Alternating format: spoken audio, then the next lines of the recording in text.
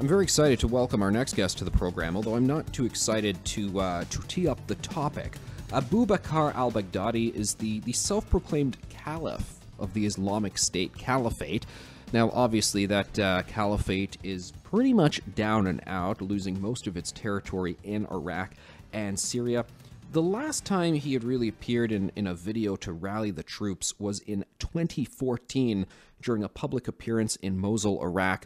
We'd heard various reports, some very credible ones, that he was believed to have been killed in this, that, or the other conflict and strike and so forth. And then you hear, no, he's still alive. And it was just all kind of uncertain what the situation was, particularly since we hadn't seen the guy in a while. Well, now he has appeared in video for the first time in 5 years. Abu Bakr al-Baghdadi, the extremist group's propaganda arm, released that video yesterday, and he acknowledges that their stronghold in Syria is pretty much defeated, but he vows that there is a long battle ahead. In the video, he also claimed that the Easter Day bombings in Sri Lanka, which killed over 250 people, were part of the revenge that awaits the West. Is this all just hot air, or is there something to this? Should we be alarmed by this? Does this mean that there could be a resurgence of people sort of heeding this call and going alongside Abu Bakr al-Baghdadi and other people who are self-proclaimed leaders of the global terrorism movement? To help us break down all of this, we're joined now by Dr. Zuhdi Jasser, who is president of the American Islamic Forum for Democracy, author of the book A Battle for the Soul of Islam. He's a physician and former lieutenant commander in the U.S. Navy. Welcome to the program, Zuhdi. Great to have you here. Oh, it's great to be with you, Anthony. Thanks for having me. But as I said, I'm not excited to talk about the actual topic, because one would have preferred to instead get confirmation that al-Baghdadi is in fact deceased. Instead, he is alive and seemingly well. What were your thoughts when you learned this and saw this news? Well, like you said, I think on the one hand, it's not good news. On the other hand, it also is a significant risk for him to do that. So you may ask, well, why would he do that and take this risk after 5 years of obscurity? And the bottom line is they took a major defeat. President Trump and the West's language that they have been decimated in many ways was correct from the landmass perspective. But the caliphate is an idea. So basically what he's trying to do is make sure that the idea of the caliphate remains alive. A month ago, Al-Qaeda released a new magazine they called Al-Ummah, or Al-Ummah al-Wahida in Arabic, which means the one Ummah, or the one Muslim community. So what was happening, and this was around April 6 or 7, they released a major magazine and media push out in their own jihadist outlets saying that, they're going to start becoming again the leaders of the global Islamist community. And I think he had to respond to that. There's a sort of a branding competition happening now for the global jihad. Sri Lanka proved that he still had the capability. So when you look at the strength of ISIS, it's based in finances, it's based in recruitment, and it's based in land.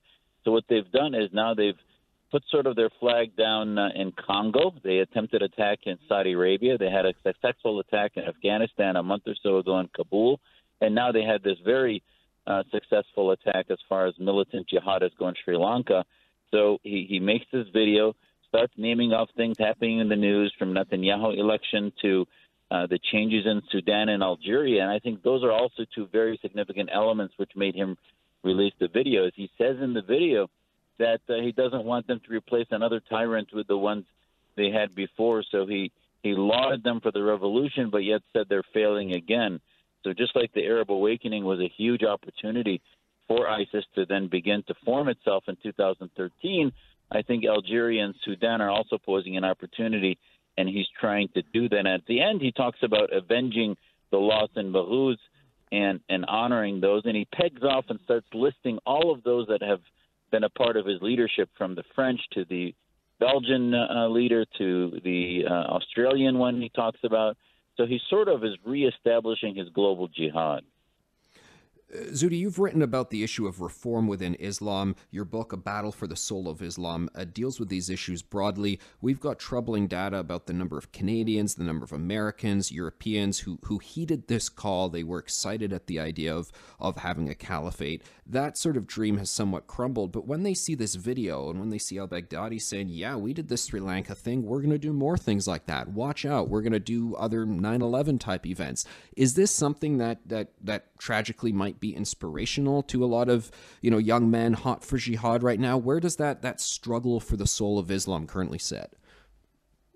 That's exactly why he does this. Is as twisted as it may seem to normal folks, this is inspirational. They see him pushing against global establishment governments, and he's fearless in doing that. So to a identity-less youth who's trying to find something to die for, the global jihad reawakens them. And, from a reform movement, we had coalesced to form the Coalition of the Muslim Reform Movement that includes many reformers across the West. And we've been trying to get the West to wake up, to understand the pool that the radicals pull from, which is the nonviolent Islamists and the Muslim Brotherhood legacy groups, but also that we need an offense. And I think this should wake up folks that the whack-a-mole program, the Hydra, will continue to grow new heads, and defeating them militarily is a generation upon generational movement that will never change.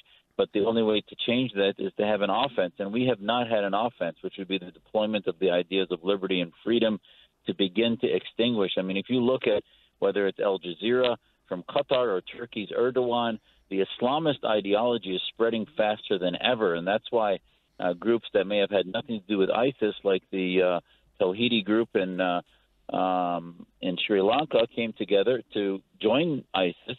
These will continue to come together unless we have an offense into identifying with Sri Lankan Muslims why they want to be Sri Lankan and not jihadists, why American Muslims want to be American and not jihadists, and why we'd rather die for America than die for anything else. And currently, a lot of the Muslims getting the podium, if you will, be it the new congresswomen or others, they're apologists. In many ways, they have a narrative that's not much different from the global non-militant jihad.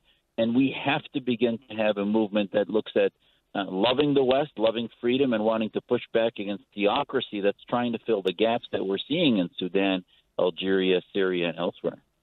How do we deal with that conversation in terms of not so much global geopolitics, but in just North American public discussion? Because your phrase about loving the West and so forth, I think you saying it as a Muslim man, people can see it for exactly what you're saying. But I go ahead and I say that on the news, and they try and wrap it into some it's a white supremacist ideology, and they bandy about all these terms to kind of discredit the idea. Meanwhile, we do have a plague of, unfortunately, hundreds of Canadian young men and women who have gone abroad to try and fight with ISIS and so forth. So the basic idea of I think promoting those liberal democracy values you speak of, I find even that it can be challenging this day and age. Oh, it sure is. And the bottom line is we've had this sort of bigotry of low expectations when we address Muslim issues. Now on the cover of Sports Illustrated, you have a hijabi lady who's wearing a skin-tight bodysuit, and somehow that's supposed to be progress, when in fact it's really, you see the left who claims to be about feminism, who claims to be about gay rights, and all these issues that should be front and center when dealing with the Muslim community.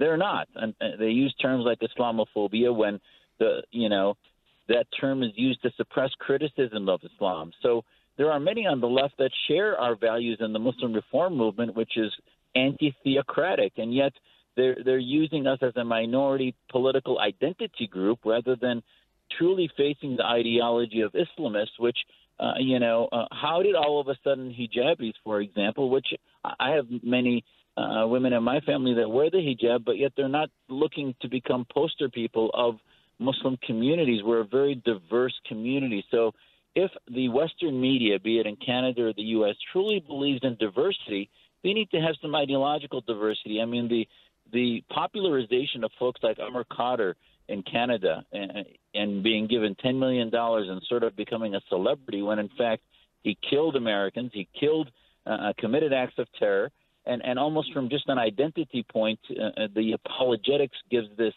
bigotry of low expectations. And we need to begin to engage issues on the front lines, women's rights and other things that we can come together on, and the Islamists will then truly be marginalized like they should be. Very powerful words from our guest, Dr. Zuhdi Jasser. Before I let you go, Zuhdi, are you optimistic that we are heading in this right direction that you chart the path for, or are we regressing? I have to tell you, as an activist, I've been doing this not only after 9/11, but since I was young, working against the Brotherhood. And we formed our organization in 2003 with a mission to separate mosque and state. And people said, well, why do you do that? Just fight terrorism. I said, well, terrorism is a symptom. We have to defeat political Islam through the advancement of liberty. Then comes ISIS, and they say, oh, that's why you're against the Islamic State. I said, well, maybe, but most Islamic governments are theocracies. That's what we're fighting. So I have to tell you now, as people see more Islamists getting front and center in media attention, I think it's a good thing, because now finally people are understanding the world I live in and the world the reformers live in, and it's becoming more prime time conversation, which I think is only success. And I tell the radicals and I tell the Islamists, thank you for making yourself visible so that America and Canada can see exactly how incompatible your ideas are with Western civilization. Dr. Zuhdi Jasser, former lieutenant commander in the U.S. Navy, president of the American Islamic Forum for Democracy. Thank you for joining us, sir. Thanks, Anthony. Appreciate it.